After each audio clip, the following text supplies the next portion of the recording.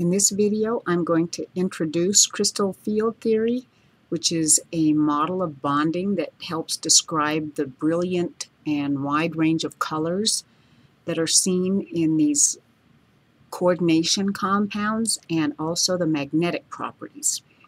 So remember, the metals that we've been discussing are transition metals, and if we recall from an earlier section in chemistry, atomic orbital theory, the s block or an s orbital is spherically in shape, and we can have a 1s when n equals 1, and then a 2s orbital. So lithium's electron would go in a 2s orbital, and since only 2 electrons can go in each orbital, the s block is 2 atoms wide, so to speak.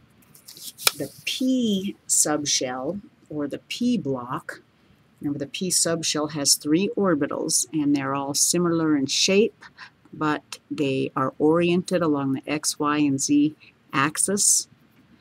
And if we label that x, y, and z, and there are 6 electrons that can fit in the subshell of p orbitals, so 2 electrons in each orbital. I have a picture of the d orbitals because I can't draw those, but the transition metals occur in this region here, and the d block has 5 orbitals, and each of those orbitals have different shapes, which I'm going to show here.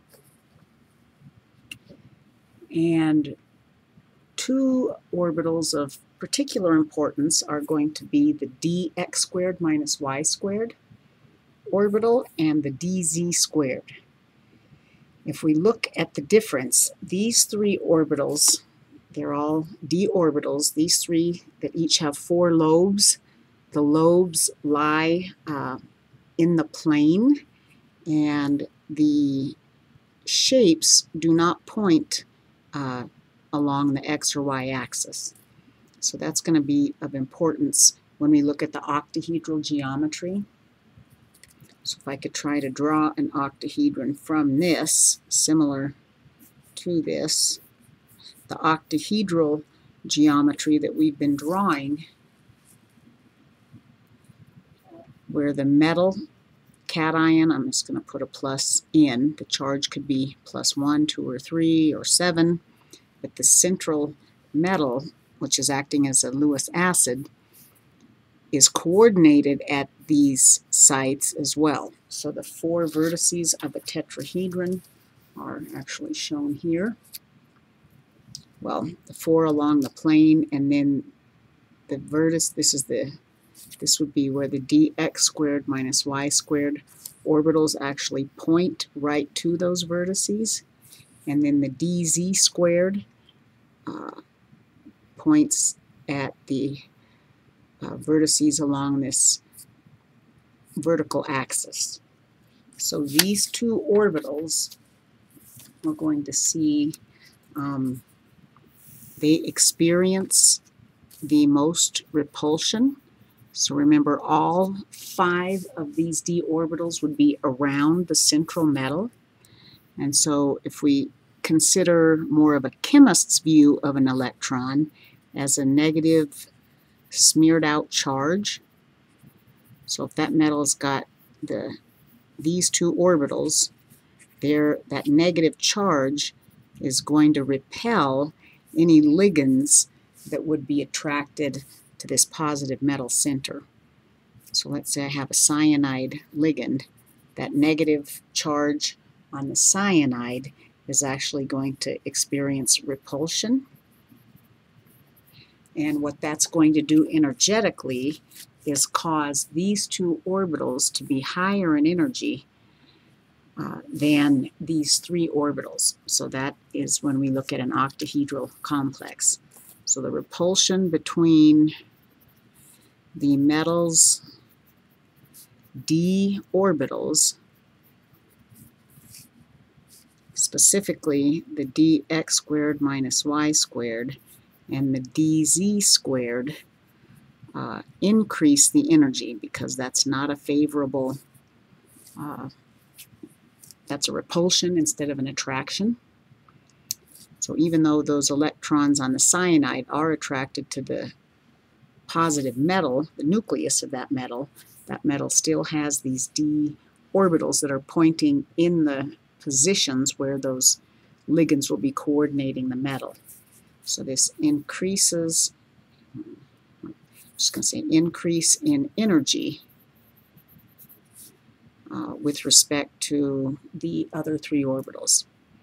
So we're going to see on the slide in just a moment that we're going to have the 5 d orbitals, for example, with the free metal.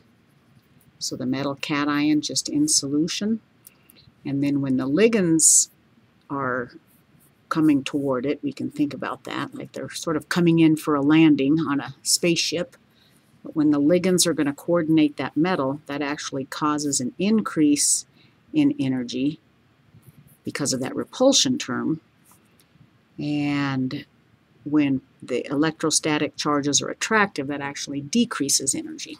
But what's going to happen with the metal's d orbitals is the 3 orbitals that don't experience the repulsion are going to be lower in energy than the free metal, and then the dx squared, x squared minus y squared, and the dz squared orbitals are actually higher in energy than these 3 orbitals that don't point at the vertices of a tetrahedron. So these experience the most repulsion. So again, that's going to be a high energy situation, and these 3 orbitals experience the least repulsion from the ligands, and so they will be lower in energy than these 2. If we remember atomic orbital theory, all of the d electrons on a free ion or metal have the same energy. So when we put electrons in, we would keep those electrons unpaired because electrons repel each other. So that repulsion between the electron-electron repulsion energy is the reason that it's more favorable for electrons to stay unpaired before they go to the next higher energy level. So that concept we're going to keep, and one of the things we're going to have to do is remember that the orbitals split in this fashion in an octahedral geometry. So I should write that here. So this is an octahedral geometry, which is very common. And we're going to have to remember that the 3 orbitals are lower in energy. The dx squared minus y squared and the dz squared d orbitals are higher in energy because of the physical positioning of those orbitals with respect to an octahedral geometry. Now let's go back to this page, and so we're going to be using the periodic table because if we have, for example, an iron that's in the +3 oxidation state, that means iron loses 3 electrons. And so we're going to just count over to see how many d electrons an iron +3 would have. So we just cross out, there's 1, 2, 3 electrons that are gone in an iron +3 ion. And then we just count, so it would have 1, 2, 3, 4, 5 d orbitals left. So we would say that iron +3 is a d5 metal. And if we do a quick atomic orbital diagram for iron, just the element iron, we know it's element number 26. we have the 1s, 2s, and 2p, then the 3s and the 3p, and the trick here was remembering that the 4s orbital is actually lower in energy, that subshell is lower in energy than the 3d orbitals. So a sphere is that spherical shape minimizes surface area, which is a more stable shape. And remember, as we go increase in energy, we're increasing in this direction, the higher we go within, the closer those energy values get. But if we were to put 26 electrons in to represent iron, the atom, here's argon, and we fill the 4s before the 3d, so that was the trick on doing an electron configuration from an orbital diagram. And this is n equals 1, 2, 3, 4. So we know this is the 4s block, and the d's begin at energy level 3. So this is actually the 3d block. And then iron, there's 20, 21, 22, 23, 24, 25, 26. So iron, the element, has 26 electrons, but if iron loses 3 electrons to become iron plus 3, the 4s electrons are going to come off first, so 4s are removed before the 3d. So we sort of pretend that we're in charge of putting electrons in their position, and we're also responsible for removing them. So if we get rid of the 4s electrons, that's those 2 electrons, that's a 4s1, 4s2, and then one of these d electrons will be gone. And so we're in that position, and so instead of having to do this every time, we can just count over after we've eliminated electrons and count how many positions over we are, and that will be how many d electrons that metal ion has in the center. And again, that positive charge is what attracts those ligands, whether they have a lone pair or whether they are neutral, or whether they have a charge. Okay. So crystal field theory we're going to talk about. I'm about out of lead. I'm about out of time here. So let me just grab a pen. So for crystal field theory, what's going to be important for my students is to, from the formula, from any compound's formula, and we'll do an example,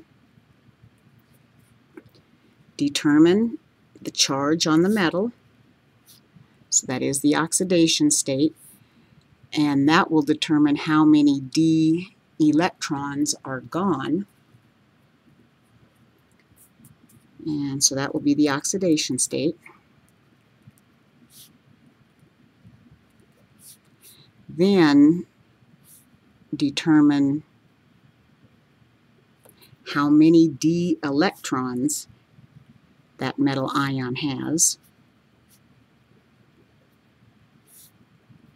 And from there, if we have an octahedral geometry, we will just put the electrons in the orbitals, remembering that those orbitals split in energy.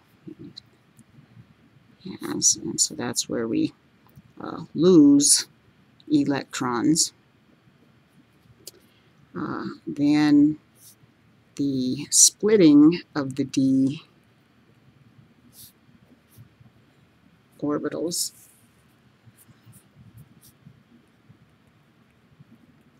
and this is important, this is in an octahedral geometry.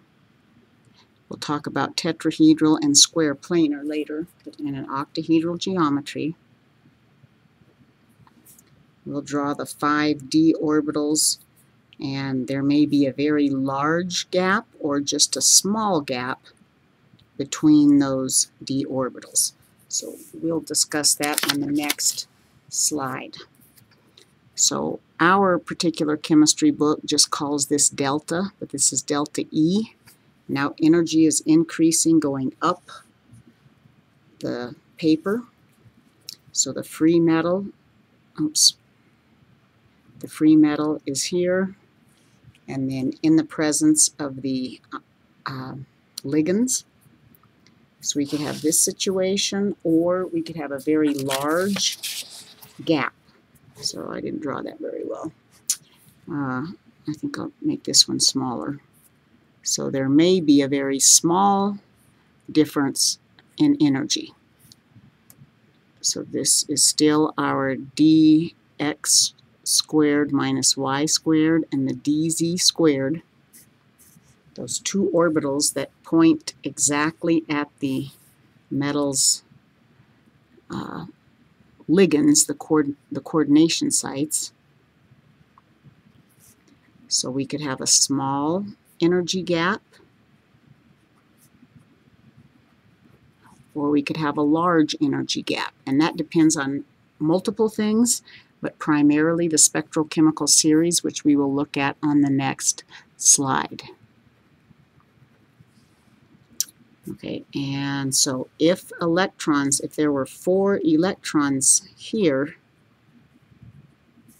on if we had a D4 metal, for example, in this situation, the 4th electron would be in a higher energy orbital. So I kind of messed that up by putting the label there. But the electron-electron repulsions are actually greater than the delta E. So nature's going to always do the lowest energy, most stable configuration. So these electrons, instead of pairing up, because the electron repulsion is greater than this energy gap, the 4th electron will be here. We actually call this a high spin complex. To me that seems backwards, but that's because the electron is in a high energy level, and so we talk about the spin of an electron.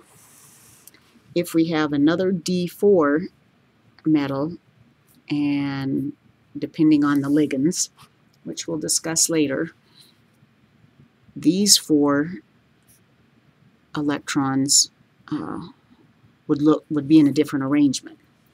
So we call this a low spin complex because all the electrons are in the lowest energy levels. And what causes the difference between a large gap and a small gap primarily depends on the ligands, and we will look at the spectrochemical series and discuss that in the next video.